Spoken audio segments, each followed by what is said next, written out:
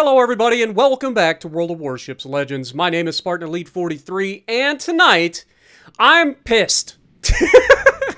I don't know how this video is going to go. I'll be real honest with you. I am not happy right now. So we're going to get a salty Spartan after action commentary because I got some things to say. Now before we get started, alright, just throwing this out there. I want to make sure that everyone knows I am not out to name and shame anybody, okay? That's not what this video is about, all right? It's the premise, okay? The thought of what happened during the match that could have ended differently had people been smarter, okay? That's what it's about. It's not about the individual player. It's about learning experience that you guys will hopefully be able to look at and be like, okay, well, next time I find myself in a situation like this, I won't do that because I've already seen what happens if I just do that. All right? We'll get there. Trust me, there's a lot of things that I'm going to talk about during this whole thing, okay? First of all, welcome. I'm not going to lie. I apologize. This is not going to be your normal replay, okay? I am not happy. This is the result of me battling my backside off and getting f***ed over by the same stupid all the time. So, blood pressure, relax, calm down. Bring it back. Come on. You can do this. Cohesive commentary. First of all, problem number one. 4 goddamn destroyers per team. Wargaming. Fucking fix this. God, I hate it. The destroyer players in this game are the worst. The only people worse than destroyer players are carrier players, on average. Okay? I know there's a lot of other people that are out there a lot worse too. I'm just saying, as a battleship man, there's nothing more infuriating than spawning into a match with 4 goddamn destroyers per team, and every fucking one of them are absolute imbeciles. Every one of them. Not a single person in a destroyer knows what the f they're supposed to do at a given moment. Now, I'm not gonna lie here, I probably should have used my reload booster here. I got a broadside Marlborough, but I wasn't sure what my accuracy was gonna be, and turns out it was actually decent. It was mostly horizontal, so we ended up slapping the Marlborough for 22k. And by the time I do decide to use the reload booster, he starts turning in, and that completely screws me on potential for getting rid of him early, right? Now, the downside is, because I have no spotting in the middle of the map, they're sitting right here in front of me, spotting me, and now I'm going to have the Kansas's attention, the Marlborough's attention, the guys that spawned across from me's attention, and the fact that there's a couple of destroyers on my left. Now, what I want you guys to do is pay attention to what's going on in the map, right? Now here, obviously, I'm not going to be able to outrun these torpedoes. I'm trying. I knew they were coming, right? Like, I've been spotted a while. So, it's unfortunate, but we take 13,000 damage from a single torpedo, but we've lost a lot of hit points because of that initial salvo. We are going to get a little bit of revenge here as we shoot back at the Kansas, but unfortunately, right as our stuff goes on cooldown, Marlborough gets another shot in, and lo and behold, shocker, right? Fire. But we did Citadel the Kansas, so again, I'll take that trade. Helping to get those crossfires across the map, help that right side, because God knows no one else is going to do it. I'm pointing at you, battleship captains. You guys ain't escaping without a little bit of frustration too. All right, now watch this Friesland. This Friesland pulls up in front of everybody on my side, right? I shoot him, I take 3 hits on him, and leave him with, you know, enough to get away for now. Now, Georgia looks like he's about to come in. I'm already slowing down. I wanted to potentially get to a spot where I could shoot through around this like little keyhole island here to potentially slap the out of this Georgia, but unfortunately, not gonna happen. So what I do instead, because I am sonared, right? I'm spotted. There's nothing I can do here. I'm spotted between the guy on my right and the destroyer. So we go ahead, we blind fire, and we hit him with 4 shells. Okay? Again, what is the people doing behind me? Look at this destroyer. What is this? What is your plan? You are Hydro. What are you doing with your life? What does he do? Pulls out, goes broadside, dies immediately, does absolutely nothing but set a smoke screen that is completely meaningless. Now there, we end up hitting the Friesland again. And once again, I mean, guy can't have that much health left, right? He can't. Okay? We're still spotted. we keep firing our guns because we're still inside the sonar detection range of that Friesland. Like, if I wasn't shooting at him, I'd still be spotted. But he finally gets spotted, and we're going to go ahead and finish him off. But of course, we're double fired for the next minute and a half, and it does not matter. Because I have fight fire with fire, it does not matter how quickly they get those 2 fires, because they will never set the 3rd. It's infuriating. Why is it that no one ever sets the 3rd fire? I swear to God, I look at somebody who's got a fire on him and I'll set a 3rd fire on him. Right? Like, I guarantee it.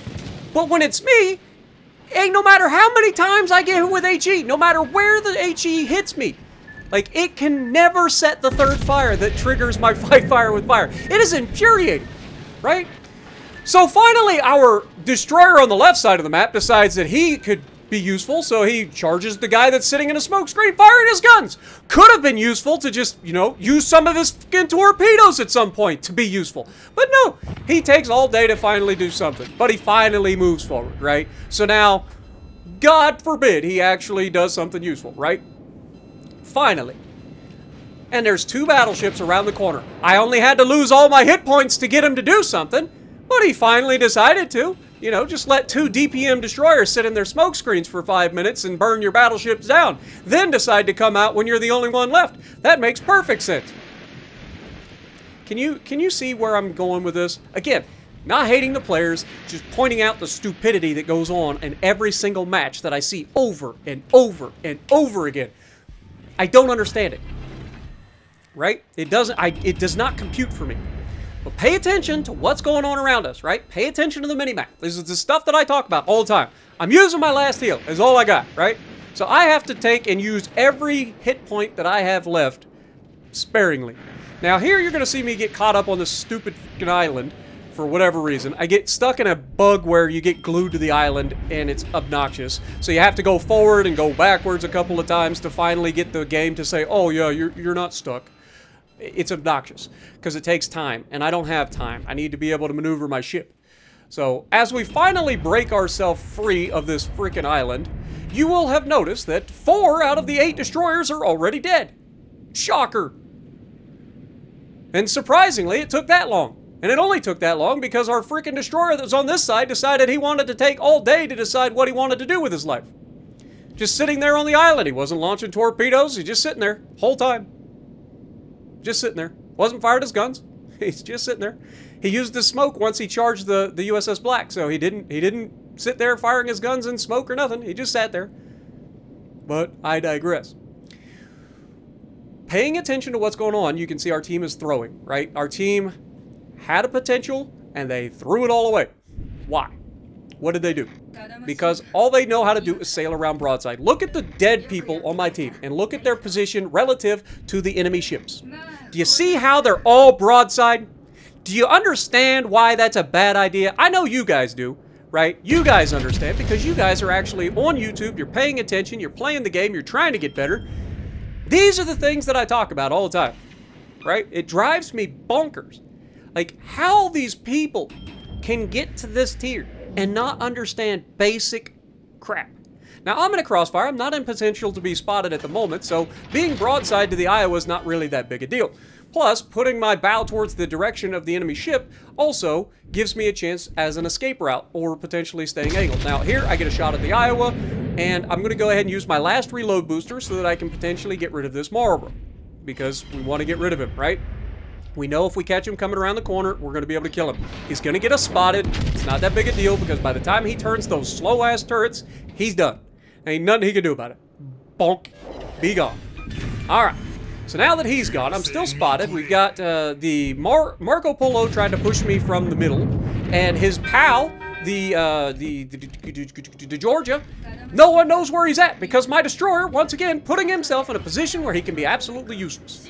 Not to mention the destroyer that went through the middle that decided to YOLO in and die when he had the perfect crossfire for cross torps with the America that spawned on my left, that they could have pinched those guys in a heck of a meat shield, right? And they did land some torpedoes, but they got themselves killed in the process. How do you manage to get yourself killed when the only thing that you have to shoot at you or even detect you is a battleship? You're on a destroyer. This is Destroyer 101. Now, I ain't gonna lie. I was not expecting the Georgia to charge me down. So he catches me off guard. Nothing I can do about it. He's going to slap me, so we're going to get turned in as best we can. We mitigate most of the damage, but he gets a couple of penetrations and takes us down to about 8,000. Now, I've already pre-turned my turrets, so I want to lock them in place as we get ready for the drive-by. And then, of course, we unlock the turrets a little bit too soon. Couldn't get the freaking full salvo to fire, and then the game is just like, yeah, you can't actually fire that turret now because, you know, reasons. So now he gets around the corner. I'm trying to get the gun on target. Can't get the gun to actually target him at all. And, of course, he's going to get loaded. That allows him to hit me again, which leaves me with very little health. And then we're able to hit the Georgia and almost take him out, but, of course, leave him with just enough for the guy behind me to finally do something useful again. And that leaves me with just 1,700 hit points. That was a cluster. Okay? It's unfortunate, but it happens. We're alive. Can't harp on it, right? We have 1,700 hit points. Now, I need intelligence data. It's the only chance that we have of winning this match. The only one. I have an island that I can utilize. Here, take this tip, battleship captains. I know it's a crazy concept. I know. But you're allowed to use island cover, too. I know it's crazy. You guys think that it's only for cruisers. No. Battleships can do it too, and I'm going to show you just how effective it can be, okay? 1,700 hit points, we have 121,000 damage. Pay attention to what we do in the next couple of minutes. And then I'm going to showcase just the pure and utter insanity that is this teammate that has been driving me crazy this entire time, right? Don't worry, it gets better. Trust me, it gets better. And again, not hating the player, just pointing out the mistakes that you guys can learn from and hopefully not make the same ones moving forward.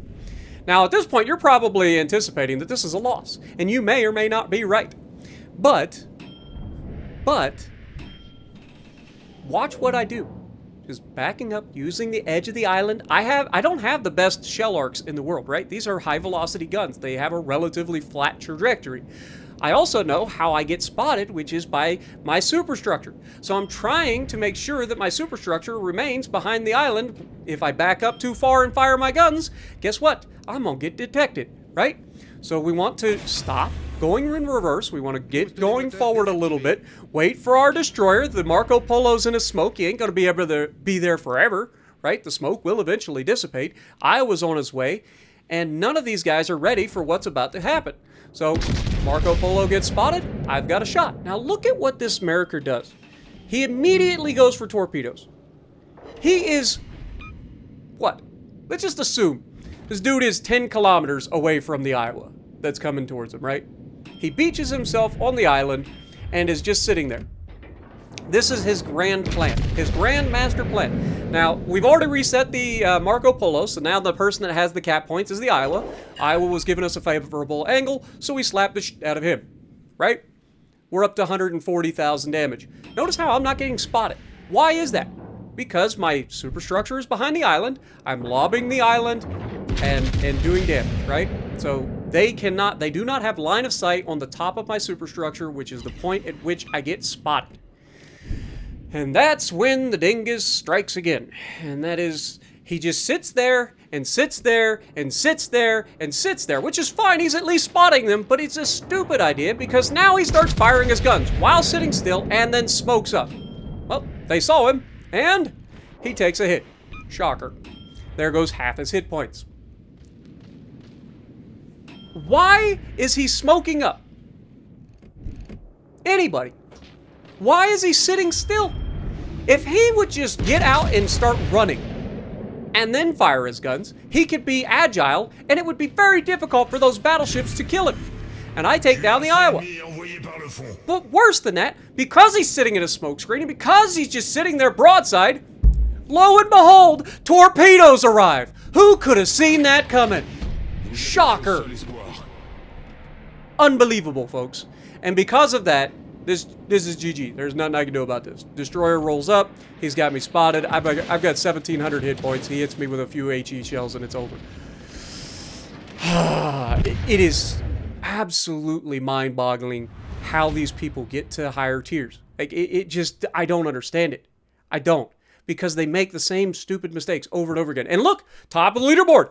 Oh, look how amazing he was. You're going to see me send him a message, and the message embodies my frustration. Is it a hate mail? Is it? You guys decide. Is it hate mail? No, of course not. I don't send a hate mail. But I just let people know you had one job. You had one job, brother. That's all you had to do. You had one job. I did everything in my power to give us the win there.